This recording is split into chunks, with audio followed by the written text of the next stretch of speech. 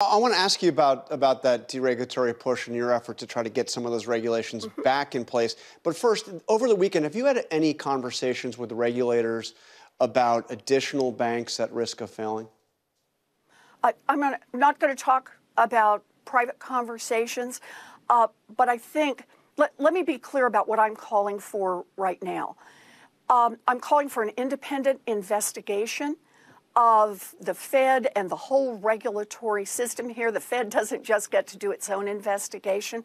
I'm calling for the Fed right now to reverse its weakened regulations and to bear down, to look at these banks with much more scrutiny. And then I'm also calling on Congress, as you rightly say, to roll back the ability of the Fed to weaken regulations and calling for these CEOs to be held accountable so that we have laws in place to get clawbacks of their bonuses, of their giant salaries.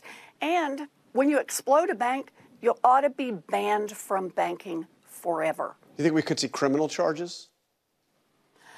It depends. I think there will be investigations. Department of Justice has opened an investigation. I think that's appropriate for them to do. We'll see where the facts take them.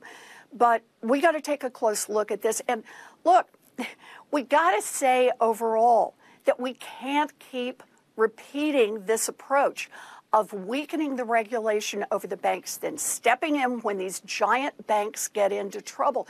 You know, little community banks don't get this benefit. They got to run their shop every single day to make sure they are safe and sound. Their regulators bear down pretty hard on them. It's these giant multi-billion-dollar banks.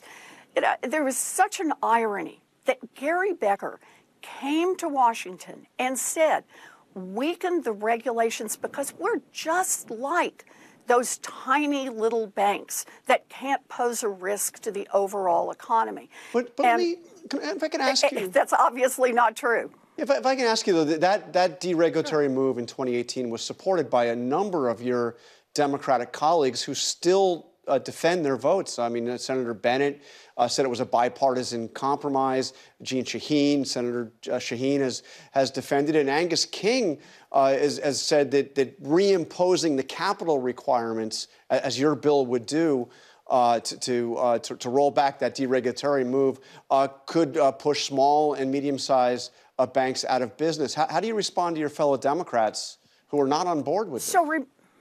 So remember that in 2018, the bill that was passed had a lot of different provisions, including a lot of provisions that lightened some of the regulations, made life easier for the community banks. And there were people who supported the bill because of that. The part I'm concerned about is called Title IV of the bill, and it's Title IV that says these multi-billion-dollar banks, these banks with $50 billion or more in assets, should have lighter regulation. Those are the banks for whom the principal regulator is the Federal Reserve Bank.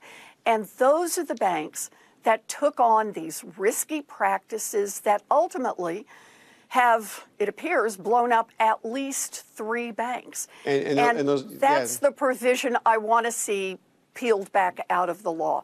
We need tough regulations. You got more than $50 billion, then by golly, you ought to be subjected to stress tests and decent capital requirements and so on. All right, we're